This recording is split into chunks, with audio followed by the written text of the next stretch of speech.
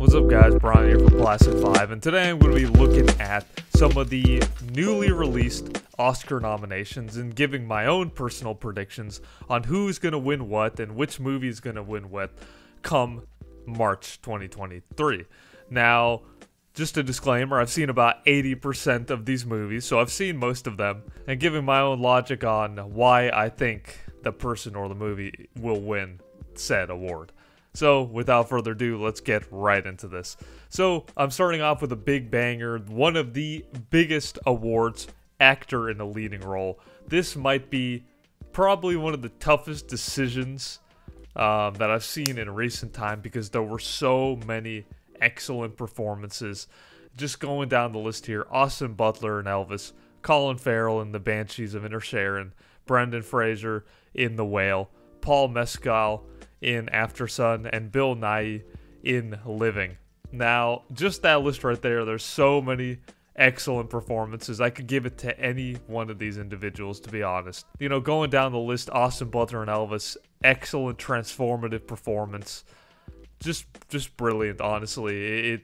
It really was one of the standouts of the year. Even Elvis came out earlier this year, but it's still so memorable and fresh in people's minds because the performance was so incredible. He incarnated Elvis in a way we haven't seen in years and decades. Colin Farrell did such an amazing performance in The Banshees. He knocked it out of the park, in my opinion. One of the best performances of this year. He's very underrated. I know he's still big, but his performance was just, it was exquisite. It was emotional. It was humorous. It was down to earth.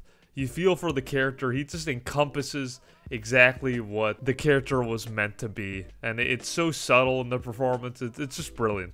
One of my favorite performances of the year. Brendan Fraser, I mean, I'm sure you've heard the buzz. His performance is absolutely immaculate in The Whale. You know, all the prosthetics. He encompasses Charlie. You feel so bad for him. But he just, all the emotion, the raw emotion, he encompassed the character so well that you can't help but just be captivated by his performance throughout the whole movie. Just the emotional roller coaster. Paul Mescal in Aftersun, solid as the father. You know, wasn't a huge fan of the movie, if I'm being completely honest. But it's a very vulnerable movie, very open, and the characters feel so real, I will say that. And I thought Paul Mescal did a really good job as the father in that one. And I did not see Living, but I did hear that Bill Nighy did a very good job in the movie, and it's definitely on my watch list. But who do I think is going to win? Personally, it's a total toss-up. It's a coin flip between Brendan Fraser in The Whale and Austin Butler's Elvis. It's total toss-up. Could be either one of them, to be honest. I could see either of them going up there. It is going to be one of those two. But I do think that it might be Austin Butler as Elvis. I think that it was a groundbreaking, transformative performance, like I said. It really is a once-in-a-lifetime sort of role for him, as well as Brendan Fraser, too. As the more I think about it, it's just such a toss-up, honestly. It could be either of them. But I'm going to go with a gamble here. I'm going to say Austin Butler. Next, we have actor in a supporting role. We have Brendan Gleeson in The Banshees of Inisherin, Brian Tyree Henry in Causeway, JUDD HIRSCH in The Fabelmans, Barry Keoghan in The Banshees, and QUAN in Everything Everywhere All at Once. Another really good category, and some of these actors actually stole the show. Like Colin Farrell, his opposite in the movie, Brendan Gleeson, does an excellent job. They have such good chemistry. He might not be the main character, but he may as well be one of the main characters of the movie. He does the role with such poise in the movie. And as a man who's just sort of outgrown Colin Farrell's character, you really do feel every sense of emotion, from the anger to just trying to find a more peaceful life. So, excellent performance. I did not see Causeway, but I do think Brian Tyree Henry is a very good up-and-coming actor. I am looking forward to seeing him in other things. I know he's been around in TV shows, and he was in Bullet Train and other movies. But, you know, seeing him in a more vulnerable and serious role, I have no question that he probably did a really good job. JUDD HIRSCH in The Fabelmans plays a very small part in the movie, but as the crazy uncle, he has one of the most profound messages in the movie. You can't help but be sort of entertained and captivated by his performance as the crazy uncle to the main character of the movie. So, you know, with that in mind, a really good performance. Barry Keoghan did a great job as well, you know, as a sort of misfit, sort of drunken younger guy in the movie. Very good, but honestly, you know, other people in the category stand out more, but a solid performance. Plays the role very well. And finally, QUAN in Everything Everywhere All at Once totally steals the show. He's a counterpart to Michelle Yeoh in the movie, and he just does everything from the emotional aspect to the action sequences to the funny sequences. He's got it all. Very super well-rounded performance, and you can't really help to be captivated by what he does throughout the movie. So because of that, I do think that QUAN will be winning this award. And, you know, it's very good because I think he seems like a very humble guy. I think that he's very passionate about the craft, and it's good to see him sort of come back after all this time. He's been in you know, he was Indiana Jones a long time ago, but it's good to see him come back in a new, fresh role like this. So I do think it will be going to him. Next up, we have actress in a leading role. We have Cate Blanchett in Tar, Ana de Armas in Blonde, Andrea Riseborough in Two's Leslie, Michelle Williams in The Fabelmans, and Michelle Yeoh in Everything Everywhere All at Once. So starting off at the top, Cate Blanchett did a great job in Tar. I think she really was excellent. Was not a fan of the movie at all. I really did think it was a bit self-indulgent. I thought it was way too long and, you know, forgettable, but that's a video for another time. But with all that being said, though, even though I didn't like the movie, I thought her performance was very good in the movie. I think she's really underrated as it is. She's such a solid actor, very poised, and the way she just totally commands the screen. You can't help but look away when she's on there doing her thing. Excellent role in Tar. Ana de Armas, I did not see Blonde, but from what I saw, I think she did a very good job as Marilyn Monroe. I was hearing great things about it. Probably one of the only redeeming things I heard in the press as far as what people thought of the movie. But, you know, I think she deserves merit as well for being another great, encompassing another iconic person in history through another biopic this year. Did not see Two Leslie, so I can't really comment on Andrea Riseborough's performance. Michelle Williams in The Fabelmans, I thought she was excellent in The Fabelmans, honestly. Personally, I would like her to win. I think she deserves to win, but I don't think that she's going to win the award. But I think she deserves it, personally. Her role in the movie is so much more complex than it appears. It's such a subtle performance that she delivers in the movie with such grace. She has a sort of vibe about her. Just the vibe that she gives up through the movie is just, there's something wrong with her in the movie, and you can really tell, but the way she plays it off, and it's conflicted. It's a conflicted character. There's so many different emotions and thoughts sort of creeping in her head, and even as a supporting, you know, role in that, right? It's a testament to her acting that you feel for the character through and through. So I think Michelle Williams totally nailed it, blew it out of the park. And then the second Michelle on this list, Michelle Yeoh in Everything Everywhere. I thought she also did an amazing job in the movie, just like the previous nominee. I think she did a whole marathon relay race of acting, to be honest. It was emotional roles, there was emotional moments, funny moments, serious moments, action sequences which she played a part in. It was just, because of the nature of the movie and how much happens in it and how much it asks for a character to go through this crazy multiverse of just changing characters and wearing a bunch of hats, literally wearing a bunch of different hats. So because of that, I think Michelle Yeoh will be winning this award. But I really would love that if Michelle Williams won it. But Michelle Yeoh definitely deserves it as well. So I think she will be taking this one. Next up, we have actress in a supporting role. Angela Bassett in Black Panther Wakanda Forever. Hong Chow in The Whale. Carrie Condon in The Banshees. Jamie Lee Curtis. And Stephanie Sue, both in Everything Everywhere. Going down the list, I did not see Black Panther, Wakanda Forever, but I heard that Angela Bassett did a very good job in the movie. Hong Chow in The Whale, she did an excellent job, honestly. I thought she totally stole the show. Somehow, with being in the same room and same sort of scene as Charlie, as Brendan Fraser in the movie, somehow she still held it down so well. You believe every emotion that she has.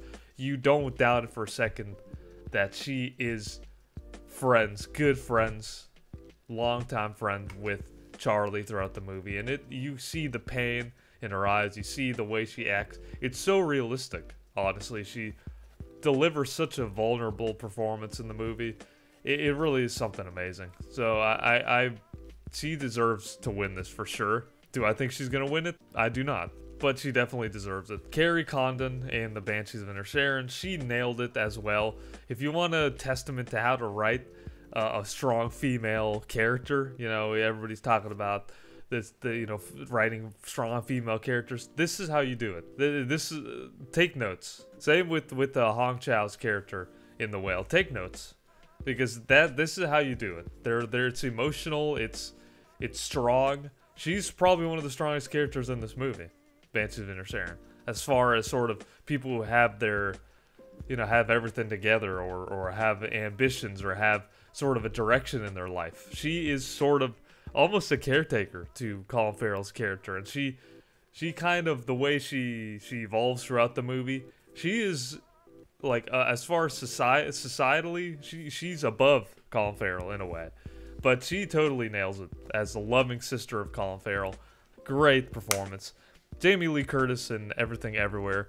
I thought that she's always been a great actress, and she does an excellent job in this movie as well. Always, I feel like she always holds it down, even when she's in trash movies like Halloween Ends or whatever, still holds it down, all things considered. So, given a good script like this one, she totally nailed it as this sort of funny, sort of like douchey character as well at times, but really good performance. And Stephanie Hsu, she also does such a brilliant job as well, as playing sort of a pseudo-villain daughter type role in the movie. I think she also does a great job. I'm not too familiar with her works, but she totally nailed it as sort of this duality of people as well. So this is a really tough category, to be honest.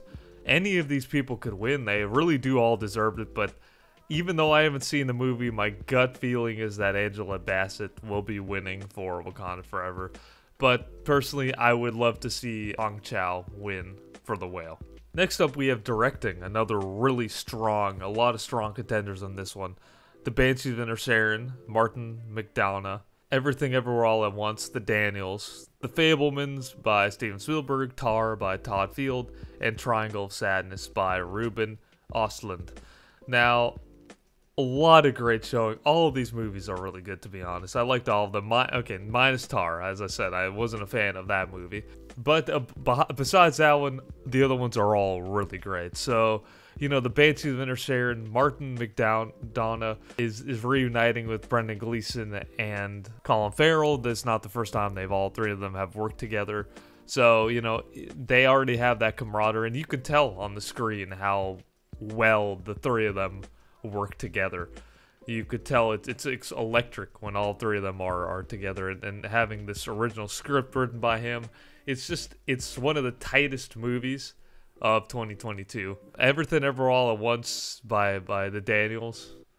I think that both of them, just that duo, it did something really spectacular this last year by creating one of the most ambitious movies I've seen in recent time, and just directing that multi-leveled, multiverse, multiple chapter, just crazy story like they were able to do, and still keep the same level of emotion and cool action sequences and funny. Like, it's a movie that has everything. To be able to direct that is just, it's a testament to their craft. Then we have The Fabelmans by Steven Spielberg, one of the most renowned directors of all time, and this movie is probably Steven Spielberg at his best. It's been a while since I've seen, I will say West Side Story was really good, but seeing him in his element in this movie is something quite special. He hits his peak in this movie. you know, I started to think that he was kind of fizzling out there, but this movie, you take it all back, it has that classic Spielberg feel to it. The aesthetic of it, the way it's directed, everything about it. It just screams a movie that would have been a huge hit, a classic. If this movie came out 30 years ago, 40 years ago, it would remain a classic to this day. People would still be talking about it. So it just really, and I think it's closest to his story. So I think he deserves massive props. This is at the top of his game, showing why he is one of the GOATs when it comes to movies in general. Tar by Todd Field. Nothing against the director. Ultimately, it's not directed terribly. I mean, it's really not. To get the performances that they do, everybody feels very realistic in the movie. You know, Cate Blanchett's performance is amazing. The cinematography is great. It's a tight movie technically, so I have to give him props for that. But it was just the editing and the writing and some of the choices they decided to go with that totally failed the movie miserably. But you know, I gotta give him props. And then finally, surprising movie of last year, Triangle of Sadness by Ruben Östlund. I thought it was a very good movie. The way it was able to weave a social commentary without being on the nose about it. Yes, there's some things that are obvious in the movie. It's the subtlety that he's able to have in the movie and have just a combination of funny moments but dark moments. It's a very dark comedy, but it's definitely worth checking out if you haven't seen it. It's pretty long, but I was immersed. I was captivated throughout. Thought the performances are really good and it's really unique. So I think he deserves credit for that as well. This one is a toss-up between the Daniel Kwan and Daniel Scheinert and Steven Spielberg. I think both of their movies, it's going to be a toss-up between the three of them. But personally, I think the edge is going to go to the Fabelmans, Steven Spielberg, with his history of movie making just coming to light in this movie. What he was able to accomplish, honestly, it's so amazing. I really did love the Fabelmans, so I'm gonna be giving it to him. Next up is visual effects. There were some amazing movies, amazing visual effects throughout.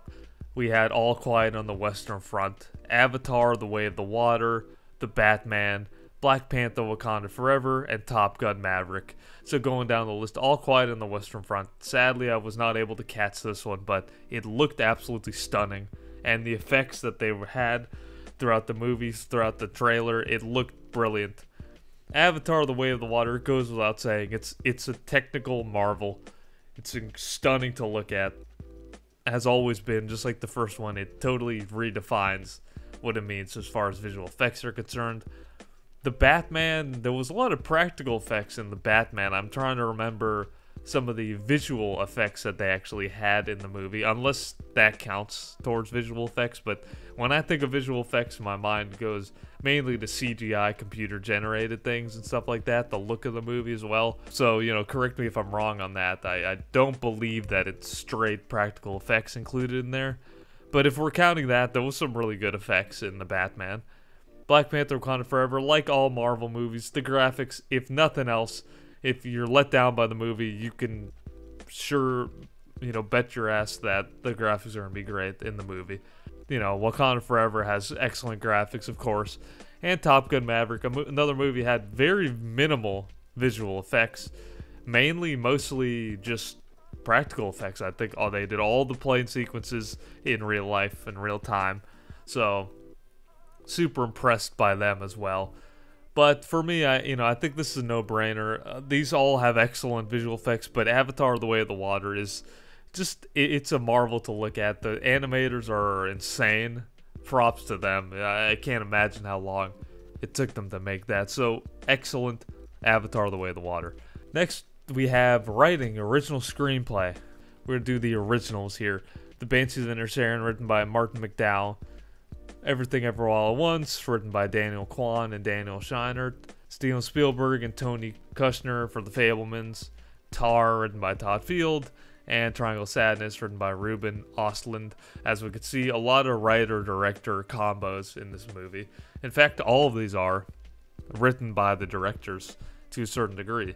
So, The Banshees of Inisherin, one of the tightest, brilliantly written movies of this year by Martin McDowell. Just excellent writing, to be honest. It's encompassed. It sort of gives the characters such life, and the movie says so much, yet the plot's so simple. But it says so much. It's just brilliant the way he was able to do that. The Daniels did an amazing job in Everything Everywhere All at Once. Just having written all of that craziness on a script, just to think of all that, and to have it sort of come back full circle and be sort of this emotional ride that tells you a really profound message. It's crazy how they were able to pull that off as well. It's testament to their writing and their vision. And then next is the Fabelmans, Steven Spielberg and Tony Kushner. Again, another really powerfully, really well-written movie with a lot of subtleties. It takes turns that I had no idea. Just looking at the trailer, you have no idea what the movie's really going to be about, and just the way they were able to weave in these subplots that have such powerful endings and have such unpredictable results. That's one of the things that I liked about it, how different it was. That normally you can predict everything that's going to happen, but there's twists and turns in this movie that you don't see coming. Especially in the middle part of the movie, there's some things that happen that you really didn't see coming unless you really know Steven Spielberg's life, and you could see that is a testament to his own how close this work is to him personally. Then we have Tar. Had a lot of problems with how it was written, to be honest. The dialogue is well written, but it's just the pacing and what the message is totally lost in the editing room. I really wasn't a huge fan.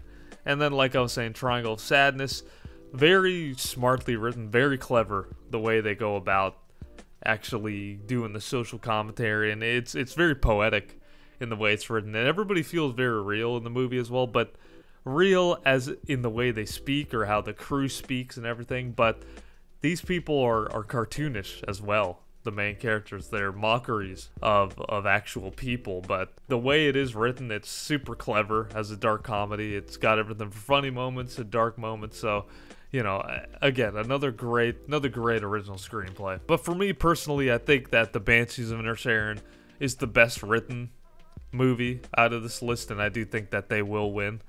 If not them, then I think the Daniels will win, but I do believe that Martin McDowell will be winning for the Banshees of Inisherin. Such a tight movie. Definitely worth checking out if you haven't already. And finally, the big award for all the marbles, Best Picture. We have 10 movies to go through here. I'm going to go through them real quick.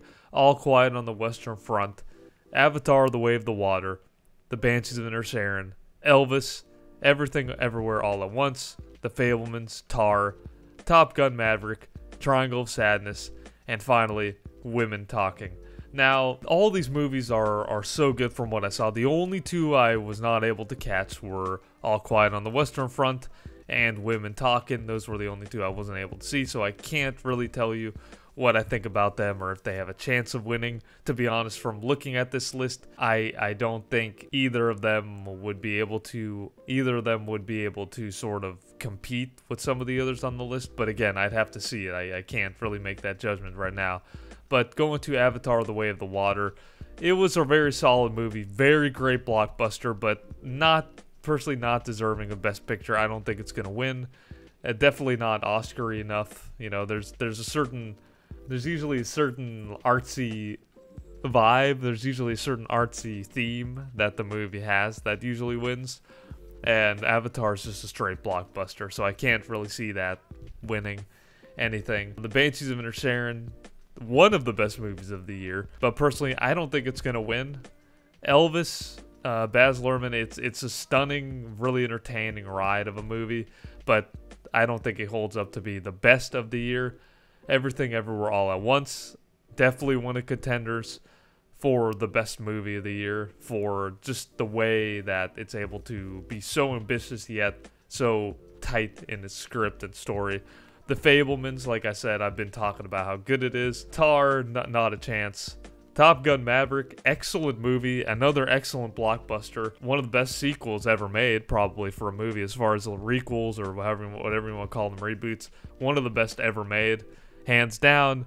Just a total thrill ride from beginning to end, but again, not Oscar enough to win, I don't think. Triangle of Sadness, another gem that I think I came across last year, but personally I don't think it's was impactful enough to win Best Picture. And Women Talking, I can't speak on it because I haven't seen it, but I did hear that was very good as well. But looking at this list, which one do I think is going to win? Personally, I think Everything Everywhere All at Once will win Best Picture. If not that, The Fabelmans. But one of those two. But I think it's going to go to Everything Everywhere All at Once for the reasons I mentioned beforehand. Well, that's my nominations. Those are my predictions. Let me know below what you agree with, what you disagree with. Let me know, and you know, come back to this video and let's see how right I was come March. It's gonna be a while, but hey, those are my predictions. They're out there. They're out online. So if I'm 100% correct, then I have full bragging rights for the end of time. Just kidding. But thank you very much for watching. Please make sure to subscribe for more movie content. Have a good one. Goodbye.